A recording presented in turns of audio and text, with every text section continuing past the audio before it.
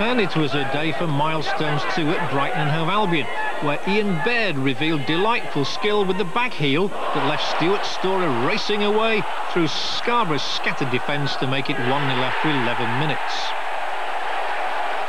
Now, whichever way you look at it, and sorry to confuse you by moving down a row or two, Brighton's supremacy was underlined when Storer whipped over the cross and Craig Maskell tapped in league goal number 99 of his footballing life. That was in the 53rd minute, and Maskell made sure the nervous 90s didn't last long. 10 minutes from time, he was annoying the Scarborough defence again and celebrating his 100.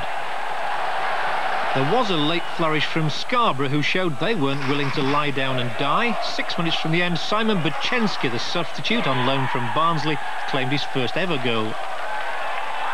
And 2 minutes from time, Bochenski was at the heart of the matter again, in the lead-up to Andy Ritchie's 200th career goal.